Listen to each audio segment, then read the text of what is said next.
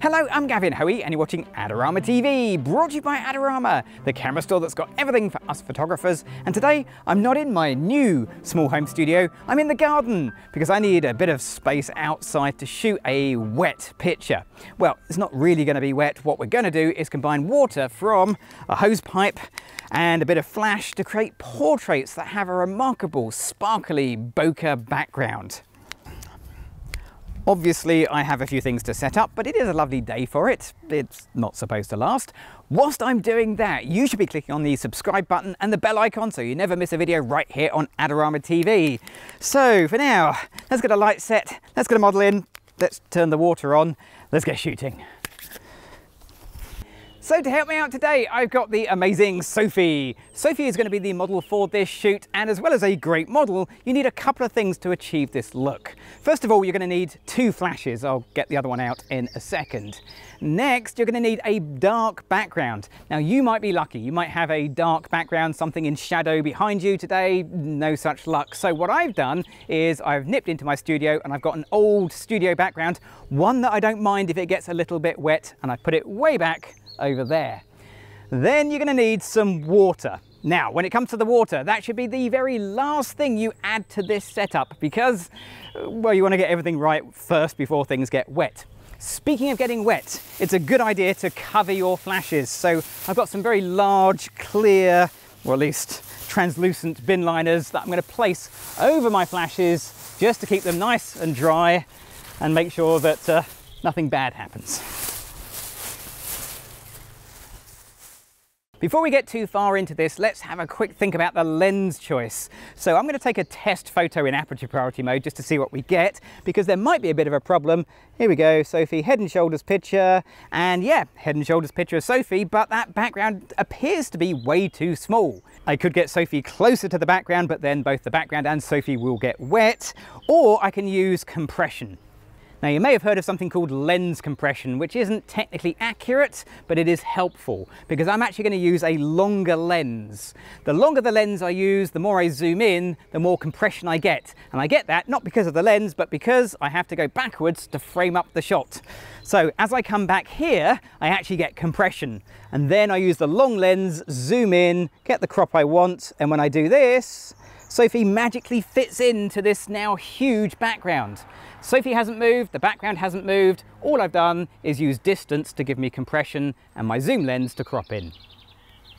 Next, we need to get that background as dark as possible. So if you were shooting at night time or the end of the day, this would be fairly straightforward. We're not, we're in the middle of the day, albeit an overcast day. So I'm going to have to do this by careful exposure. So first of all, if I go to my manual mode on my camera, I can dial in my flash sync speed, 250th of a second. I need to be wide open. There's no discussion on that. Wide open is where you have to be. f2.8 for me, and native ISO for me, 200 ISO. Let's take a test shot, no flash, see what we get. Here we go, Sophie. And well, that is overexposed, not dark at all. So this is a bit of a problem. Now, I might be able to adjust the ISO and get a little bit of light back, but in reality, there's only one solution, and it's high-speed sync flash. It's the easiest thing to set up right here and now. So I'm going to turn on high-speed sync flash. That's going to allow me to shoot at, say, 4,000th of a second. Let's try that and see how this looks, again, without the flash firing. Here we go, Sophie. And at 4,000th of a second, yes, I can see a little bit of Sophie. I'm not worried about that so much as the background, and that background looks nice and dark. So those are the settings I'm going to use for the rest of this shoot.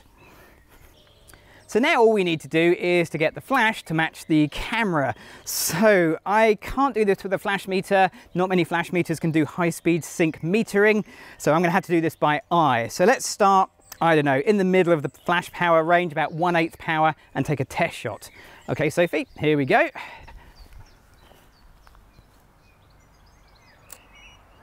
And that looks a little bit underexposed. It's close, but I think a bit more power is required. So I'll increase my flash to 1/4 power. That's one more stop of light. Here we go. And that looks much better. That looks nice and bright. That background remains nice and dark, but we've got some lovely lighting on Sophie. Yeah, this is looking really good. So this is my second light. It's another Flashpoint Xplor400, but this time I've got it in a long throw reflector, which means it should give me maximum light output, which, considering we're at high speed sync and close to the maximum output of these flashes, has to be a good thing. Again, I'm going to cover this with a little waterproof bag to give it some protection, and then this light is going way back behind Sophie, close to the background, back here.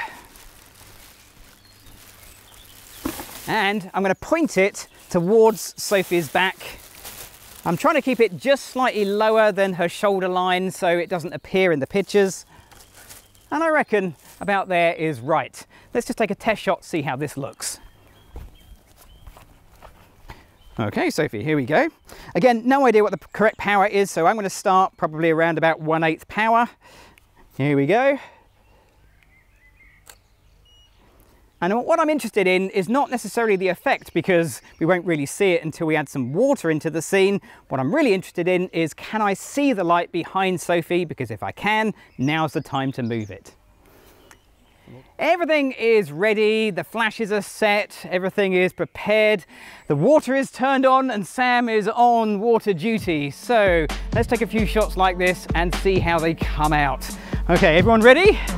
Okay, here we go.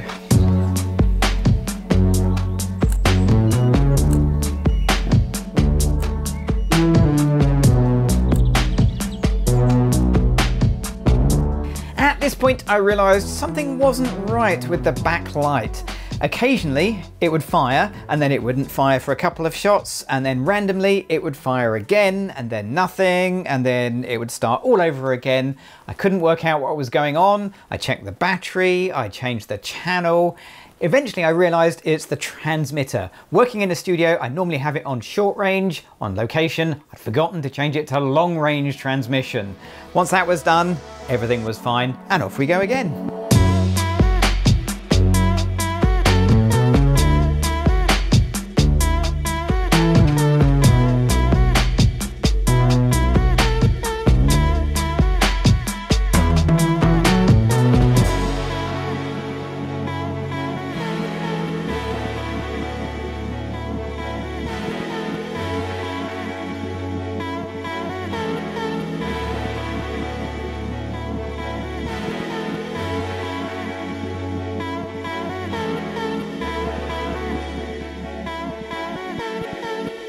Well, that was a great fun shoot, and of course now we're done, the sun is back out again.